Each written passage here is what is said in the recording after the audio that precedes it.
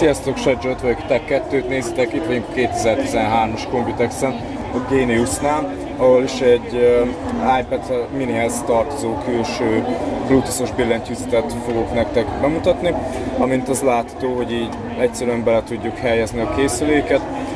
Sajnos kipróbálni nem tudjuk, mert ez még egy pre-production, de hamarosan meg fog jelenni. Látható, hogy egyszerűen mágnes segítségével fel tudjuk csatlakoztatni az iPhone-unkra, így összezárni és könnyen tudjuk ezt hordani, igazából olyan vastag, mint maga az iPad mini, szóval kétszer akkora helyet fog elfoglalni, ami igazából teljesen rendben van.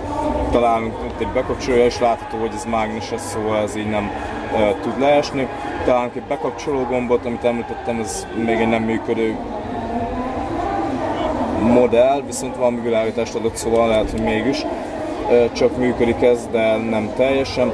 Találjuk a Bluetooth-t, ezzel tudjuk párosztatni a készüléket, majd valamint itt látjuk a töltöttségi szintet.